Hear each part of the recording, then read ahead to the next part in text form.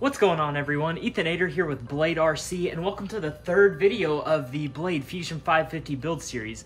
In this video, we're going to be assembling the tail and attaching it to the main frame. So go ahead and locate parts bag letter B. That's where you'll find your tail boom, along with your tail control rod and tail control rod guide. You can go ahead and leave these in the package right now. Right now, we just need the tail boom out. You can also locate package M8. That's where you'll find the two tail boom clamps. We're gonna go ahead and install these onto the tail boom. In this step, we're gonna be using the 2.5mm hex driver, so make sure you have one handy.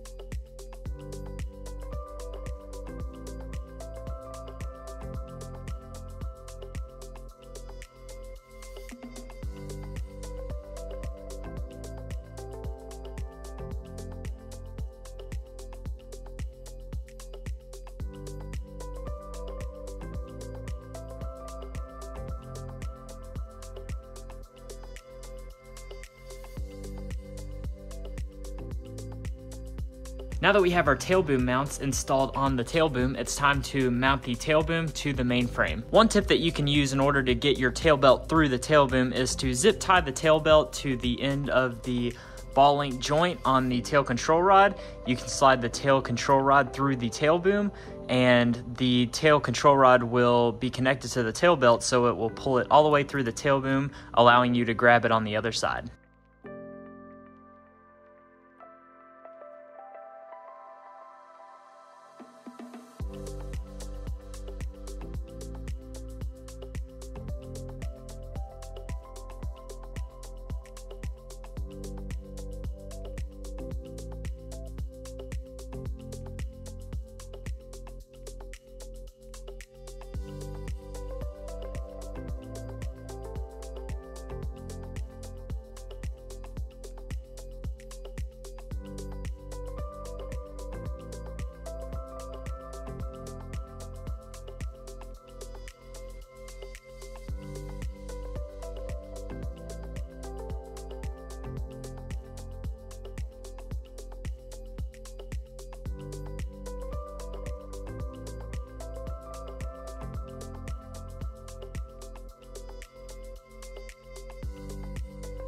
Now that our tail boom is mounted on the main frame, we can go ahead and cut the zip ties since the tail belt is coming through the other side of the tail boom. Now is also a good time to look down this side of the tail boom and make sure that there are no twists in the belt going up to the main frame and around the gear. Once you have confirmed that there are no twists in the belt, you can turn the belt 90 degrees to the left. This ensures that the tail rotor spins the correct way whenever the main rotor is turning as well. Up next, we can attach the rear tail boom mounts as well as the tail control rod guide. Now, the guide is going to be located in bag B1, and the rear tail boom mounts are going to be located in bag T2.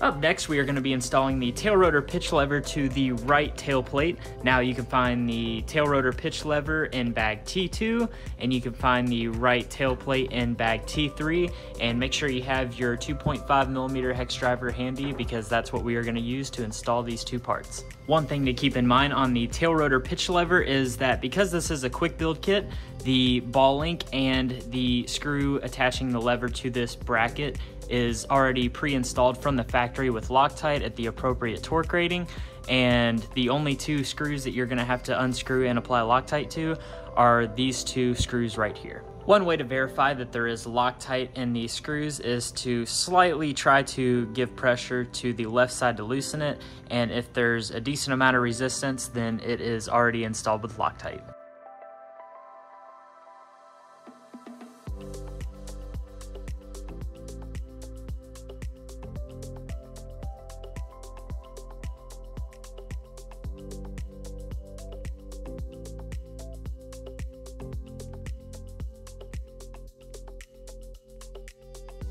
Now that the tail rotor pitch lever is on the right tail plate, you can go ahead and locate the left tail plate and tail fin. It's all in one piece and it is located in bag T3. You can also find the tail belt guide bearing and also the rear spacer post, and those are both in bag T2.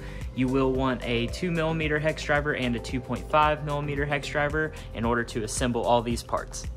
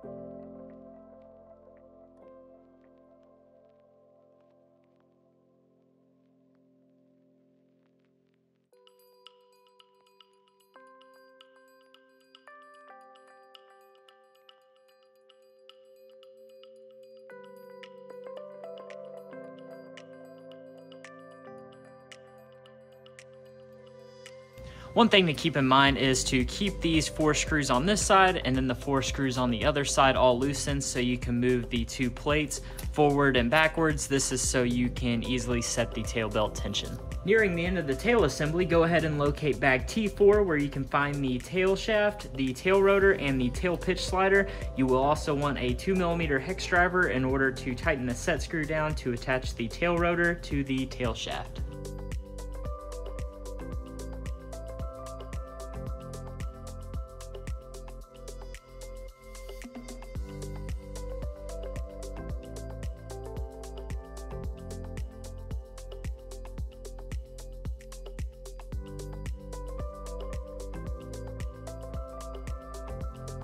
With the tail rotor and tail pitch slider attached to the tail shaft, we can go ahead and locate the rear tail pulley in bag T4, and we can go ahead and install the tail rotor and tail pulley to the actual helicopter. Now make sure you have a 2mm hex driver so that you can loosen up and Loctite the set screws and attach the pulley onto the tail shaft. One thing to keep in mind, on the tail shaft there are 2 flat spots, one right here and one on the other side. This is where your set screws are going to line up, these 2 set screws that are on either side of the rear tail belt pulley. Just make sure that they are lined up on the tail rotor when assembling it onto the tail.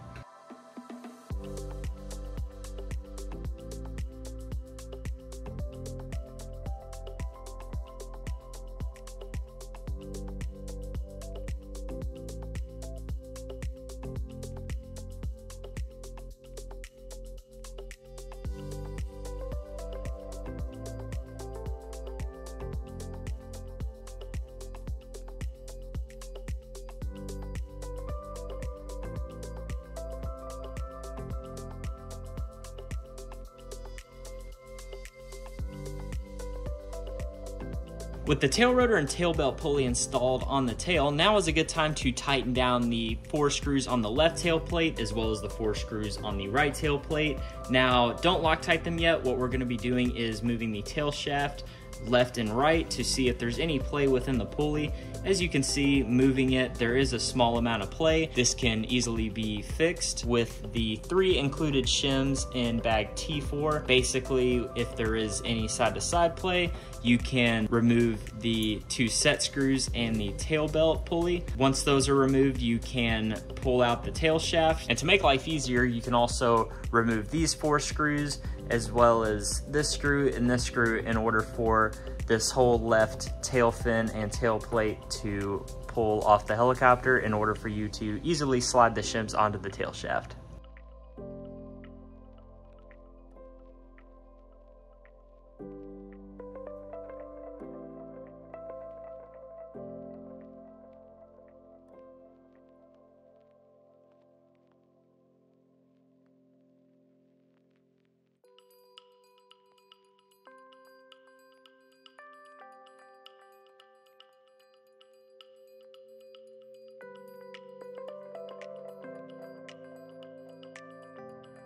With those 3 shims installed, you can see that there is absolutely no back and forth play in the tail shaft anymore.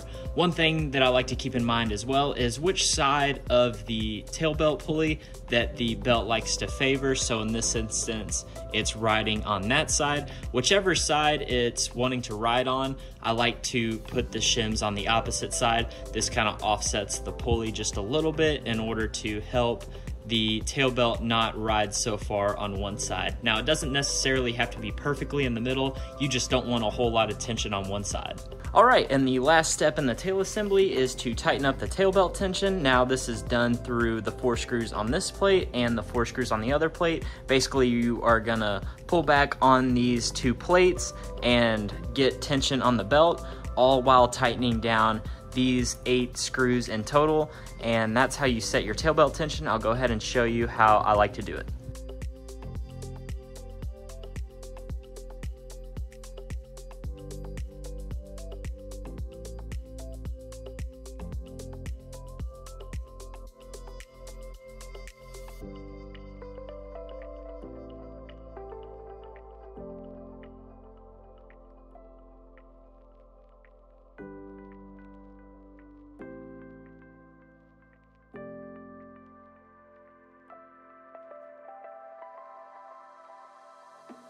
And that's how I adjust the tail belt tension on the Fusion 550 whenever I'm by myself. Typically, it's better to have somebody else to pull on these 2 plates while you are tightening down the 8 screws. It just makes things a lot easier. But whenever you're by yourself, I usually like to take this spacer post, pull back like so, all while grabbing the front of the plates to hold the position.